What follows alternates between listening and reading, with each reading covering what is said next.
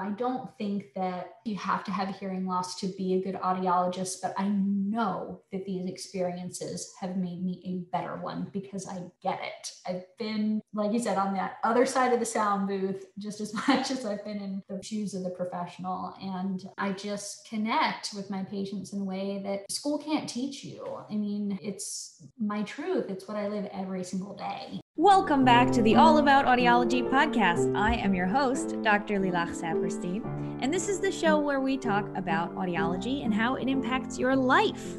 More than just X's and O's, audiograms, and hearing aids, but what does it actually mean when you have an encounter with an audiologist, when your child has hearing loss, when you're going through this process? So that is what we do here on the show.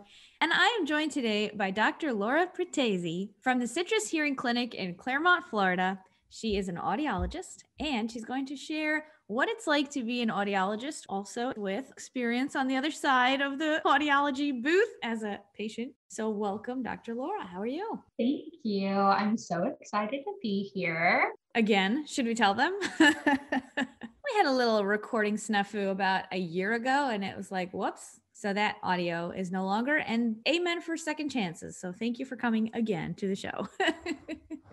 I'm very happy to be back. Awesome.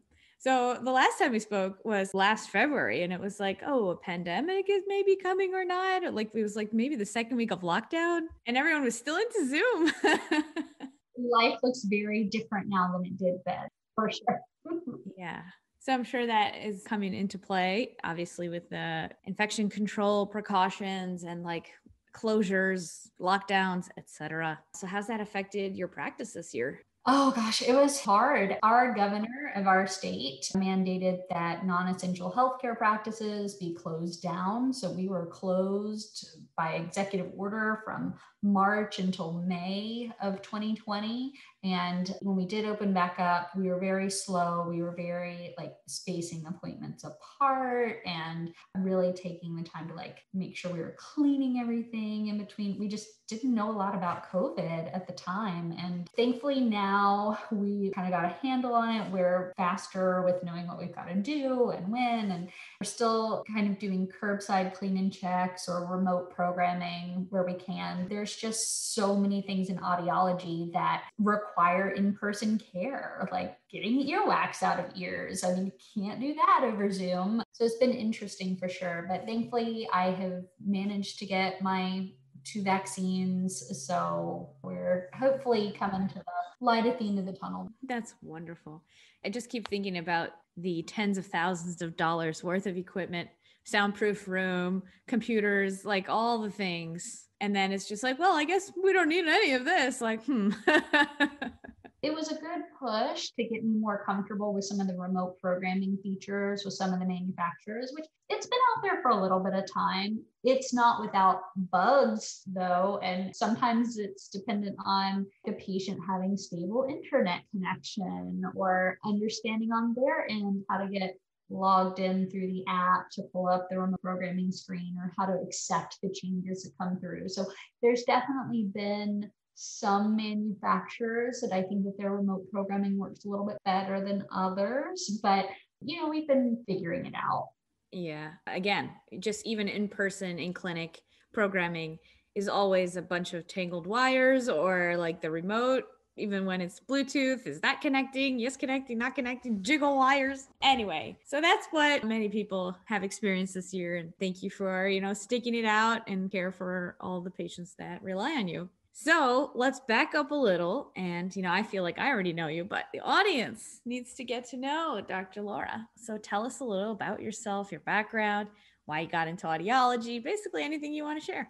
So I was born with a hearing loss, and it was identified when I was 5 years old. This was kind of before the universal newborn hearing screening programs existed. So I slipped through the cracks there a little bit. But my preschool was having hearing screenings prior to us all going into kindergarten. And my mom was concerned. My mom had her master's in early childhood education, and she just knew. Her gut instinct was like something was just not quite right. And she couldn't really get the pediatrician to take her seriously. You know, they did the like snap, snap. Oh, look, she's fine. And so when they let her know, hey, we're doing vision screenings and hearing screenings at the preschool, she got me registered. And guess what? I failed. So that was finally her hard proof that she's like, no, look, we need to get this taken care of. And she had picked up on things like hold the phone, I'd hold it to my left ear and I wouldn't respond. And then I'd stick it in my right hand and then I would act like I was hearing. So she just always kind of felt like something wasn't quite right. My speech wasn't quite there, but yeah. So your mom was noticing that your speech was a little different than it should have been perhaps at that age. Yes. And she worked with me and I had one good ear. So I ended up not having to go through speech therapy. I was very lucky in that respect, I guess. But she just knew something wasn't right. And I failed this test until finally got the referral to ENT. And we went to one, and I didn't even realize this until after the last time you and I talked. And then I talked with my mom about, hey, I was on this podcast. And she was like, well, you actually saw 2 ENTs. I was like, I did? So I had no idea. But so we saw one ENT and she was like, oh, we're just going to put tubes in. And my mom was like, is there fluid? And she's like, no. And mom's like, all right, then why? So she was like, okay, not going there, gonna go somewhere else. Go, mom, go. Yeah, okay, don't do things that like are not medically indicated, even if a doctor says them. Okay. So get to the second ENT, he at least orders like a CT scan. So, you know, they do a CT scan and then just comes back with like, well, God just made her that way. Like, that's not a diagnosis, but okay. He was like, it was just a traumatic birth and that caused this. And that was kind of the only explanation that we got. But from the time I was 5 until I was 8, they brought me back for annual monitoring, being tested every year. But I had a mild to severe loss in my left ear. And my mom's like, does she need a hearing aid? He's like, no. As long as she's making E's and B's, she's all good. And what? And it's just going to make the paper crinkling in the classroom loud. It's just going to distract her. So let me just ask you, do you think, you know, speaking of ages and millennials, et cetera, do you really think that things were that different in the level of technology at the time? Or was it the level of awareness, understanding? There's a lot of factors there. I think that in the early 90s, they had the research that showed that most of the unilateral hearing loss kids did okay with speech development, so they weren't concerned. And I think that now we have more research that shows, okay, yeah, that they're very likely to fail 1 grade, if not 2, and that even a mild hearing loss is a big deal if it means that you're not getting 100% of access to sounds on the audiogram. So, I mean, yeah, it was analog technology, but like digital was still a decade or so away. I mean, there's no reason why I could not have benefited from tech back then. They did me a disservice, but they did the best that they could with the information that they had at the time, or at least that's what I tell myself anyway. And I definitely see that a lot of ENTs and all are much more proactive nowadays, thankfully. Yeah. And also the element of fatigue, I think that's much more addressed now. It's harder to listen. Mental load for sure. Like when I got into grad school and I was reading the textbook on these are all the things that kids with hearing loss have, I was like, okay, are you reading my diary? Because I had all of this. Yeah. I talk a lot to parents about the social implications and how we do so much for our kids to be friendly and make friends and be respectful and all the things we want for them, polite, at a level of just like interacting with other humans. Well, okay, for example, in middle school, at one point, we had assigned seats. And my assigned seat was at the far right end of the table, which meant that my bad left ear was facing everyone. And rather than struggle all lunch period to try to talk or listen or whatever, I just started bringing a book. I mean, I loved to read. I needed a mental break from like all the focusing I was doing in class and stuff. So they called a parent-teacher conference with my mom and told my mom that I was too antisocial because I was reading during lunch. And my mom was like, are you seriously calling me in here to tell me that my kid reads too much? Like, is that really a thing? Yeah. She was so mad. But now I realize that was my coping mechanism. That was how I got a little bit of a break from all of the paying attention in class that I had to do and stuff. When you talk about that, it makes me think that children are so incredibly resilient and they're always doing something for a reason. I also talk about in my parenting classes and coaching and things about that children have a behavior for a purpose. They're trying to get something or achieve something from doing that, whether it's screaming and kicking and yelling, or whether it's, goody two-shoesing. I have found that with a lot of my pediatric and even teenage patients, a lot of times rejection of the devices comes from a place of seeking control. They feel out of control for some reason, out of control with their health or their life or what's going on. And rejection of hearing aids is a way that they can kind of feel like they get control back by making their parents feel out of control. And if they're feeling out of control, how can we make them feel like they are in charge of something? And so counseling, I'm constantly recommending like seeing a therapist, going to counseling, because look, I've dealt with a lot of grief with my own hearing loss. Mine is progressive. And we found that out just about 3-4 years ago now. I guess it was 2017. So back up a bit. So I was diagnosed with the loss. It was stable from the time when I was 5 until I was about 8. And so when I was 8, the ENT kind of released me from their care. They were like, oh, it's staying stable. We haven't seen a change. So just call us if your grades get bad, I guess. So I didn't see an audiologist again until I was ready to go to college. And I had always made A's and B's in school. My mom was a teacher, but I was nervous about going to university and being in a class with 300 people, and who knew what my assigned seat there would be. And I knew that in order to get accommodations, I needed to be registered with the school. And so at the time, it was called the Students with Disabilities Department, and now they call it the Office of Accessibility. I went to my Students with Disabilities Department and I was like, hey, I got a hearing loss and I want that registered and I want accommodations for my classes. And they were like, yeah, we're going to need a hearing test that's been performed in the last decade.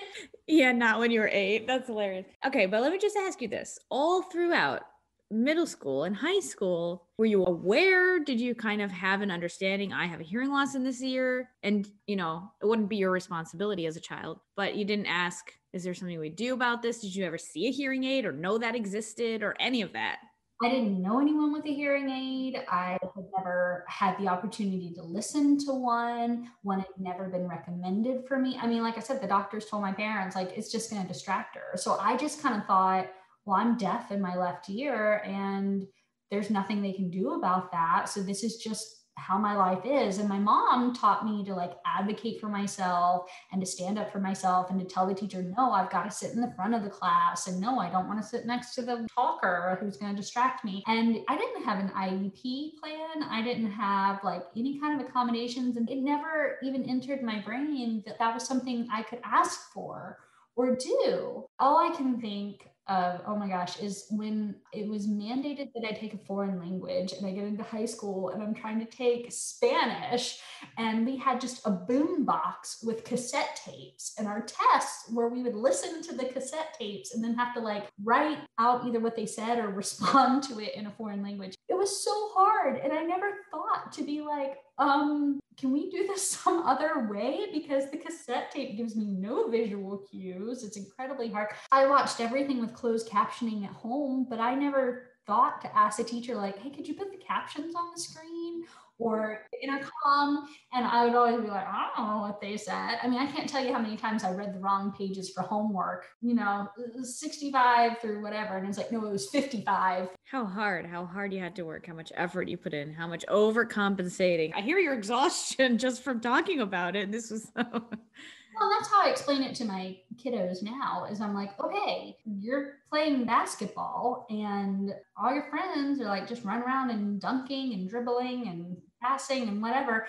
And when you have hearing loss that's untreated, it's kind of like you're wearing weights on your arms and on your legs, and you're on Earth and they're on the moon. They're on a different field than you, and you're having to work that much harder to compete with them on the same level. We wouldn't do that to you in sports. Why do you want to do that in English class? Yeah. And oh my goodness, to take that metaphor even further, I hear sometimes people will say, it's not fair. Why should they get an advantage? If you give this child like super jumper boots, then they're going to jump higher than the other kids.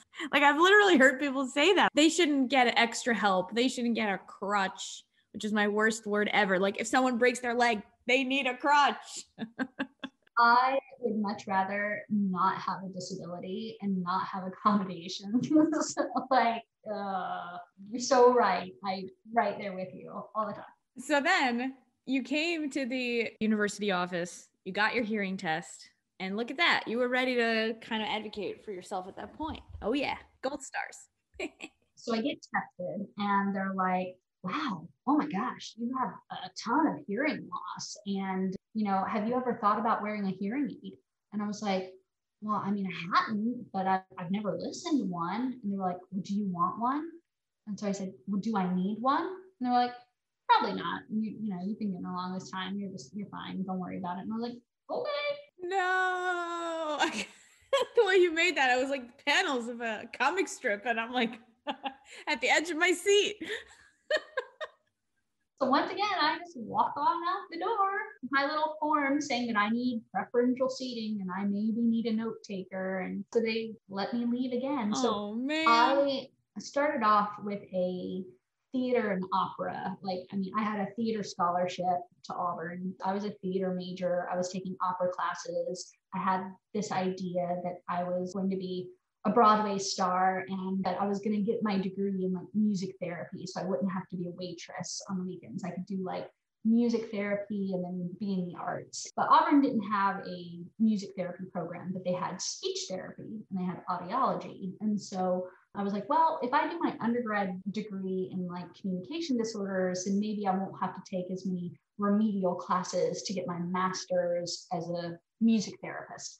And so that was kind of the plan. And so I had to take Audiology 101 and I got a 100 in the class and I just loved it and I just connected with it. And that was my oh my gosh, there's stuff we can do about hearing loss. And my professor was like, come to the dark side. It's Audiology 101. That's the one. Yes. I loved it. And my classmates ended up fitting me with my first hearing aid and it just changed my life. I burst into tears. It was such a huge difference. It was amazing. But we still didn't know why I had the loss. I just knew I was born that way. And so fast forward a few years down the road, I was working at this primary care doctor's office and we were doing kind of a team building exercise. And so we went to this place called Sky Zone, which has trampolines, rock walls, and all this indoor stuff. And I also have a heart condition, but I've got a pacemaker now and it's managed. But I never really did sports or anything as a kid because I had the heart thing, I had the hearing thing, I wear glasses. So I was like, well, I'm an adult, but I'll just be careful. So I go and jump on the trampoline. And when I get off 30 minutes later, I had vertigo, I had screaming tinnitus in my right ear, and I could tell my hearing had dropped. So I thought I'd caught a virus. I had seen a couple of sudden hearing loss cases in clinic, the couple weeks preceding. So I was like, I picked up something from a patient. I don't know what's going on. So I immediately called my primary, got him to call in some oral steroids. I made an appointment. I got in to see the ENT the next day. And these guys, I saw some otologists and they were just amazing and ordered a high resolution CT scan and doing transtympanic steroid shots in my ear. And they sit down to go over the films with me and they were like, well, you have a bilateral Mondini malformation. And I was like, I don't have Pendred syndrome, and they're like, no, Mondini's can occur on its own without being associated with Pendred syndrome. But have you ever been tested for that? And I was like, no. I was like, I vaguely remember this back from diagnostics in grad school. And either they had missed it or they had not really explained it very well to us because I had no idea. So one of my best friends, Dr. Sarah Curtis, with Sounds of Life Hearing Center in Ohio, she's a rock star and my best friend. I called her right after I got off the trampoline and I was like, something's wrong. And she's like, girl, you're going to have EVA. You're going to have enlarged vestibular aqueduct. I just know it. And darn it if she wasn't right, So she's the one who figured it out. And then these guys just confirmed it. But yeah, Tampa Bay Hearing and Balance, I can't say enough good things about them. They're just fantastic otologists. And so they finally, after 25 years and 3 different states and I don't know, 3, 4, 5 different ENTs, finally got my differential diagnoses. And so I am just so passionate about not only identifying children with hearing loss, but identifying why they have the hearing loss. Because if I had known that I had a form of EVA, I would never have gotten on the trampoline. I had normal otoacoustic emissions out to 15,000 hertz. I had beautiful, full, rich, high frequency hearing. And after I got off that trampoline, I lost everything above 3,000. If you look at my audiogram, my right ear, most people are going to dismiss it. They're going to be like, you got a precipitously sloping high frequency loss at like 6 and 8. It's mild at 3 and 4. It does fluctuate. And they're going to be like, we don't even aid that. And you had a CT as a kid, so this wasn't picked up until then. No, if I don't wear my aid in that ear, I can't hear the S sound. Oh, it was so distorted, so different. I mean, the fact that it was there and it was gone, I grieved. That was really hard for me. I was still very involved in community theater and church choir and all that stuff, and music, everything sounded different. I suddenly couldn't hear in restaurants or anywhere where there was any kind of competing noises and stuff.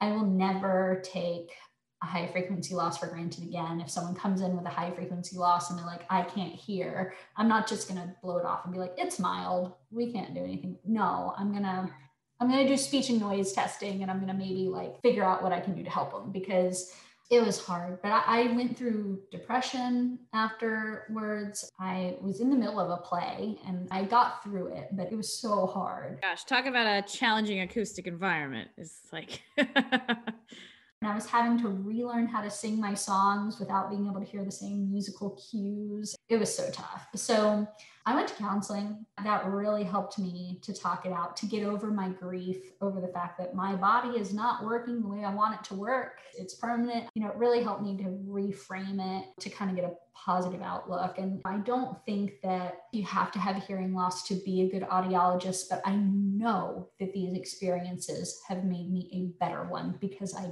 get it. I've been, like you said, on that other side of the sound booth just as much as I've been in the shoes of the professional. And I just connect with my patients in a way that school can't teach you. I mean, it's my truth. It's what I live every single day. And so the plus side of this is that it's given me kind of a way to test things as they come out. I'm like, oh, there's something new. Well, let me give that a shot. So I take things for a test drive before I start like doling it out to patients. Okay, I just have one question there about the timeline. The first time you had the hearing aid from your friends at school, so you just got for the left ear. And then what happened was you lost the hearing in the right ear after the trampoline thing.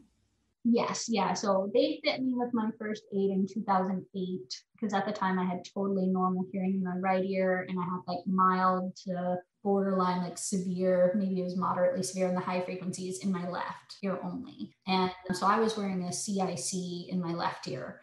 And then the trampoline incident was in like 2017. And after that, my left ear went to moderate to profound, and my right ear went from normal to moderately severe. It fluctuates. So like some days my left ear is not profound and some days it is. And my word recognition scores fluctuate. So sometimes my speech understanding is 92%, sometimes it's 82%. That's the challenge with EVA. It's, I've got the enlarged vestibular aqueduct, and then I've got the incomplete cochlear partitioning. So cochlea is supposed to be 2.5 rotations. Mine's only 1.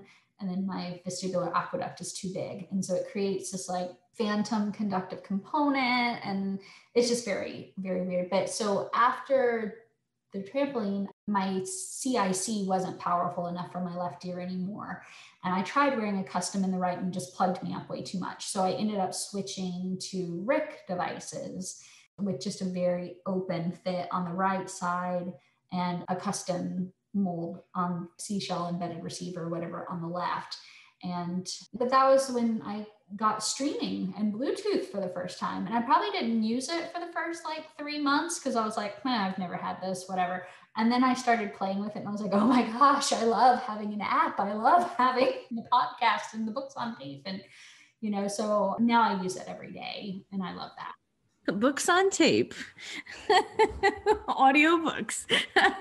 I'm so grateful that you graced us with your story. Really, I feel like that people should hear this and people should know a few lessons that I'm taking away. One, there's no such thing as a mild hearing loss or high frequency hearing loss. That's like, whatever. Any difference in hearing levels probably has some impact on the person, whether it's fatigue or noisy environments, or it just makes hearing more challenging. And for children, even more so. That's one thing. The other thing is this feeling that things can change, this reality that things can change, that the hearing that is now might stay the same or it might not. And that could happen even to anyone who has never had any hearing problems at all, with age, with accidents, with all sorts of things. We actually had an episode with Jacqueline Briggs, who shared her story. She had a car accident, typical and normal hearing, and then she had a car accident. Now she uses a cochlear implant, and she shared her story. You're also reminding me of Dr. Samantha McKinney, audiologist, also, who's a cochlear implant recipient and an audiologist. Like all the different people in our community who've been interviewed here, I think the stories are so important, especially for parents who want to know, how do I help? What do I do? So what is some advice you have for the parents listening? Get that differential diagnosis, find out why you have the loss. It might not ultimately change what we do day to day. It might not ultimately change like the recommended treatment, but get the genetic test done, do it. Get that imaging study done, do it, because it just gives you more information to figure out that roadmap. I would not have jumped on the trampoline if I had known that that was going to cause my hearing to drop more. And I'm not suggesting that we make kids live in a bubble. They got to be kids. They got to live. But it's about, I didn't make an informed decision, right? It's about knowing that this is the risk I take. And so if I do this, this could happen. So I think that really seeking out those answers and not just accepting, well, this is the way it is. I mean, I think that that's super important. And then, if kids are having a hard time accepting their diagnosis, get them counseling, let them talk to someone. Like there are counselors that specialize in peds. There's counselors that specialize in working with people who are having a hard time accepting a medical diagnosis.